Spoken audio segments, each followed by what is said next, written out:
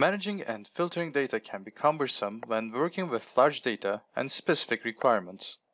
In this example, we're going to find unique values from a table based on predefined conditions. Here we have a list of projects and the managers assigned to each project. Let's assume we want to find and highlight the project manager for the project name entered. To do this, we're going to create an array formula combination. We begin with an if-error function and continue with an index match combination as the first parameter. The index formula will look up the values, while the match function will give us the position of the results. Inside the match formula, we continue with an if statement to check whether our results match the value entered.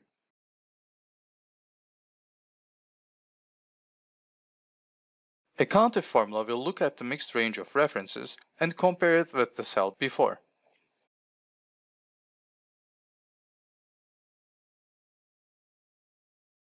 Finally, close all the formulas and press the Ctrl, Shift, and Enter key combination instead of just pressing the Enter key to save this as an array formula.